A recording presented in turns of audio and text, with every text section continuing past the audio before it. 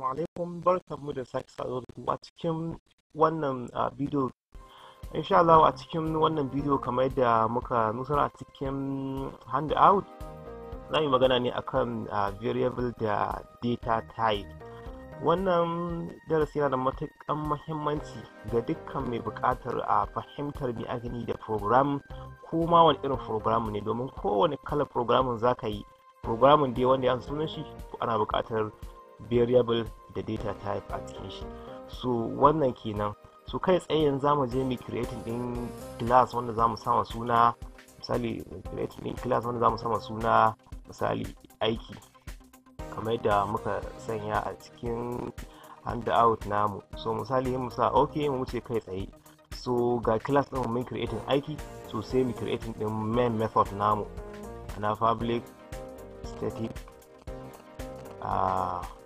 void main string sai double bracket sai args sai mu buɗe curly bracket sai mu abin ne. So a nan ciki ne za mu sanya wannan code namu kamar yadda muka ga muku dama ai code ana sanya shi ne cikin main method, ma'ana method ita ce ke ɗaukar code wanda za a yi wani aiki da shi. To wannan kenan.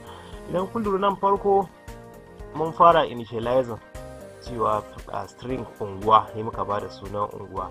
A cikin minti akwai variable data type manya-manya za su sun kasu kusan guda 4 kenan.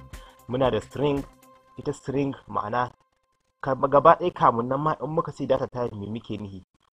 Kun san muka ce data ma'ana a computer aka ce data ana nufin wani abu ko kuma wani fact ko kuma wani abu da ke ɗaukar wato wani bayanai, ko ba haka ba. So kuma kun san bayanai kala-kala ne. Bayanai suna iya kasancewa a rubuce, ma'ana ta hanyar text kenan. Bayanai suna iya kasancewa a cikin lamba. So ita computer tana buƙatar ta san kowane daga cikin wannan bayanan, kuma ta san ta yaya ka bayyana mata su, ta yadda za su fiddo maka yadda yake so, da yadda ma'ana kake buƙata. To string ita ce data type ko kuma kalar data wadda ake amfani da ita domin bayyana wa computer, ma'ana domin ba computer umarnin cewa ta yi creating din wani memory space wanda za a ajiye rubutu a ciki. Shi kuma int kamar yadda muka amfani da shi a cikin darasin da ya gabata, ita kuma data type ce wadda ake amfani, ana cewa ta yi creating din wani memory space wanda za a iya ajiye lamba ciki, lamba kuma mara ɗigo, ma'ana lamba mara ɗigo integer kenan. Sai kuma double, shi kuma abin da yake cewa yana gaya ma kwamfuta ta yi creating din memory space wanda za a iya ajiye wata lamba mai ɗigo daga ciki. Kun san cewa a rayuwa normally wato lambobi wasu suna ɗigo, akwai kuma wasu ba inda ba su ɗigo. Misali lambar gida, ai baka tunanin zaka samu ɗigo a ce gida mai lamba 3.5 ba, sai dai ka samu gida mai lamba 3 ko mai lamba 4 ko mai lamba 100 ko mai lamba 500 da wani abu haka. Wannan kenan. So amma misali kuɗi, mafi yawanci kuɗi na zuwa a cikin ɗigo. Misali a ce naira 10 da kwabo kaza, to kun ga wannan kwabo ɗin ɗigo ne. Kamar na misali mu sai da 300 da ɗigo 5 ko kuma da kwabo 50. So wannan kenan.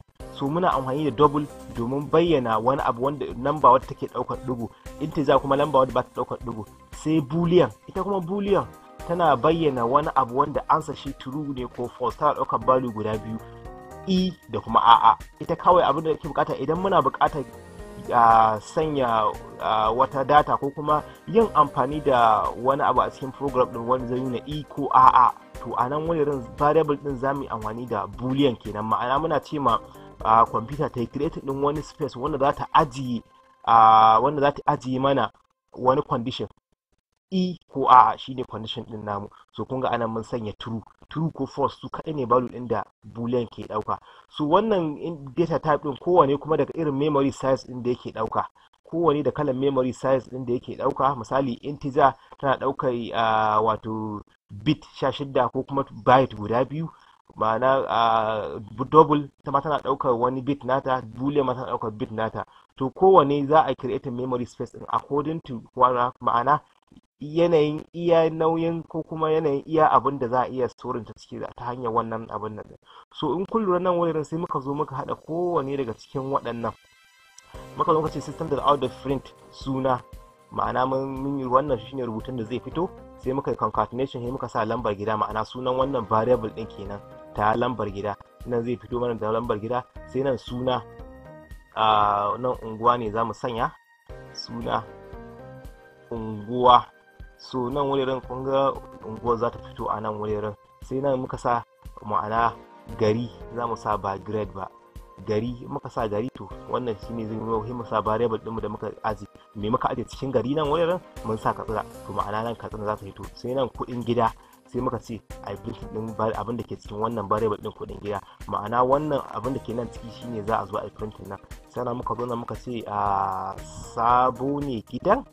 Kun ga nan wannan tambaya ce ko a'a shine, to muka zo muka ce nan wannan variable din abin da ke cikin ta to shine za a yi printing nan. Yanzu idan muka runa wannan program, okay cannot find main function, public static void main.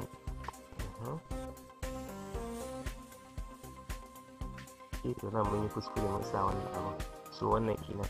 Sai muka rona haka, za ka ga gashi nan zai abin nan, kuma gashi nan ya bamu gashi suna. So an dan samu mistake kenan. Kun ga nan helan ba ta fito, unguwa ga unguwa nan, gari ga gari nan, sai kuɗin gida ga su nan wurin sun fito su ma din. Sai sabo ne gidan true, gaskiya ne kenan.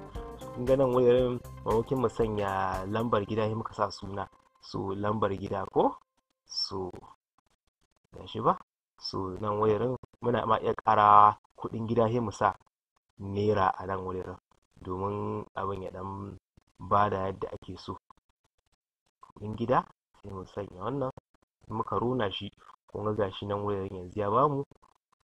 Kun ga lambar gida gata, unguwa gata, gari gashi, kuɗin gida gashi naira, mun sanya n ko. Sai sabo ne gidan true. So wannan kenan darasi akan wato variable da data type. Da fatan kun fahimci me ake data type kuma kun san amfanin da za ku yi da su.